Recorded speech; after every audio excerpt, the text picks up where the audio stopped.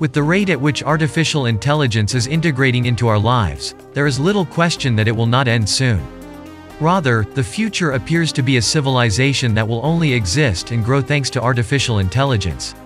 Experts anticipate that by 2030, specialized AI applications will be more popular and valuable, benefiting our economy and quality of life. The metaverse, on the other hand, already has us wrapped in its not-so-small fingers.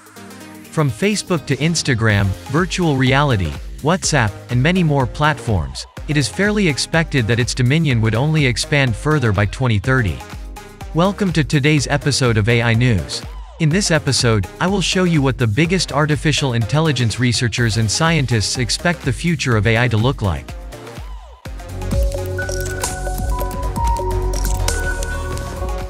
According to a Harvard University report, the following 8 areas of human activity are already affecting urban life and will become even more pervasive by 2030.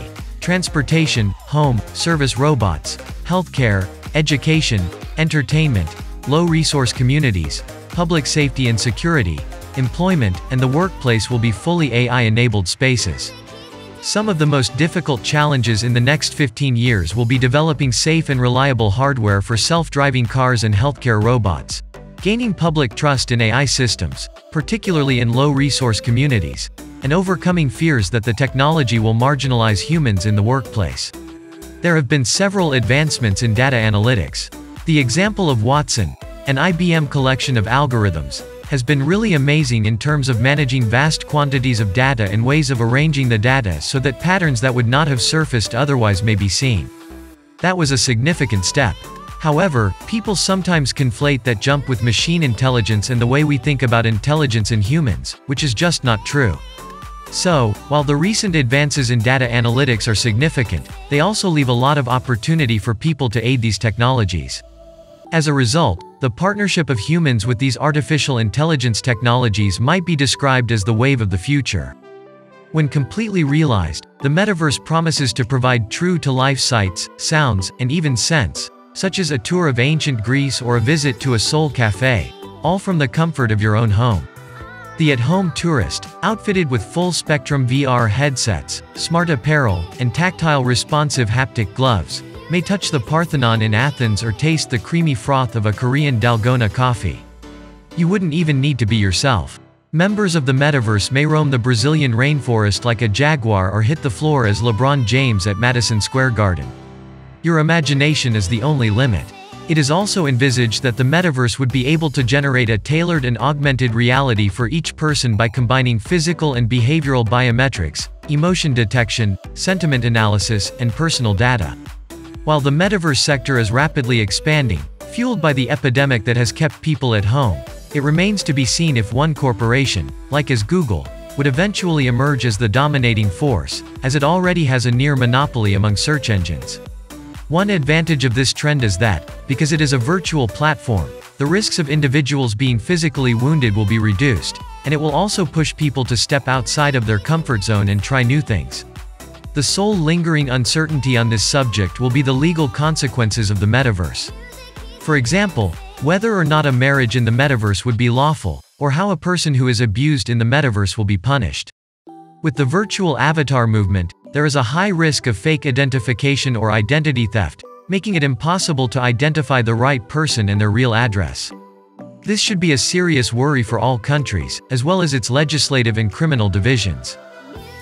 CRISPR, continuous regularly interspersed short palindromic repeats, is a biochemist's term for the ability to modify genes inexpensively and consistently. Exotic breeds, like as the toiger, are popular among cat enthusiasts nowadays. Tomorrow, your family pet might be a genetically modified tiger the size of a typical house cat. If regulatory agencies prohibit the use of CRISPR technology in humans, underground labs will proliferate throughout the world as parents seek to eradicate congenital genetic diseases or give their children a heritable advantage in school and life. This will result in new inequalities and stigmas. When genetic identification cannot be proved, criminality and human trafficking will take on a new level of insidiousness. Biofabrication, the process of creating organs and skyscrapers. Developments in genetic engineering may be the single most disruptive transformation, as bacteria, algae, and other organisms become the factories of the future. If you appreciate the notion of being vegetarian but enjoy eating meat, you may be a vegan, and only consume meat that was created without killing. Companies such as Beyond Meat and Memphis Meats are currently perfecting deathless protein. Consider a guilt-free steak that contains healthful omega-3 fatty acids instead of cholesterol. Automobile frames may be woven from graphene and spider silk in the future, as may skyscraper frames produced from bedrock to the skies by a slew of microscopic animals with minimal human interaction.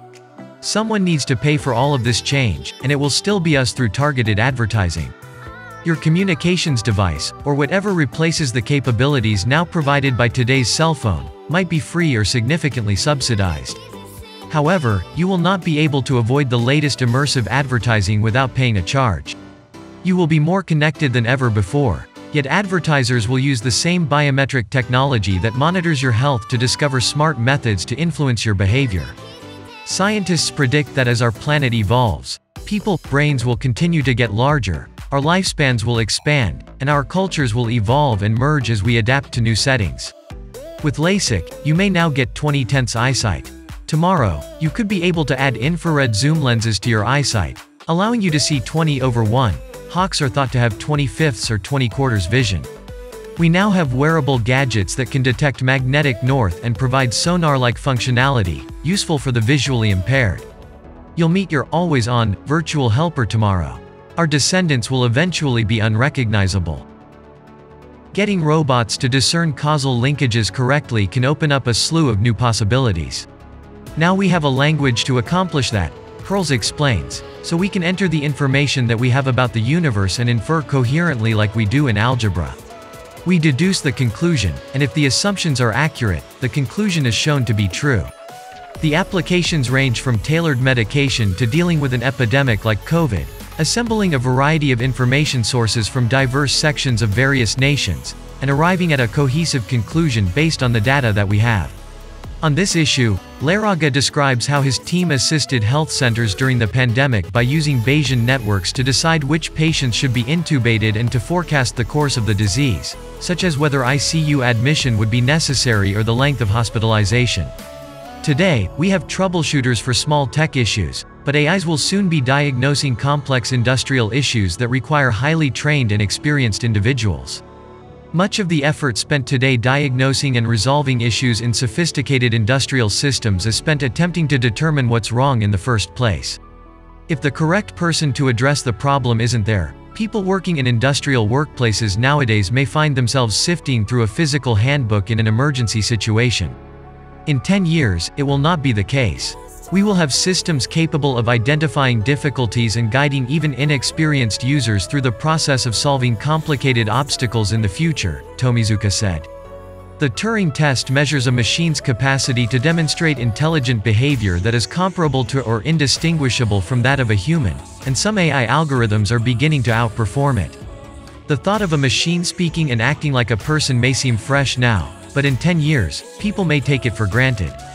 Consumers and businesses will collaborate with AI, and the distinction between engaging with humans and computer programs known as bots may become obfuscated. So, what is your opinion on these predictions and likely outcomes for technology and artificial intelligence by the year 2030? Do you believe them to be too optimistic or pessimistic, and what predictions do you have for the year 2030? Please tell us your opinion in the comment section below. I would love to hear what you have to say about it. Thank you for watching AI News. We consistently report on the newest technologies that are shaping the future of our world. We'd appreciate you subscribing and watching our other videos. See you around and take care.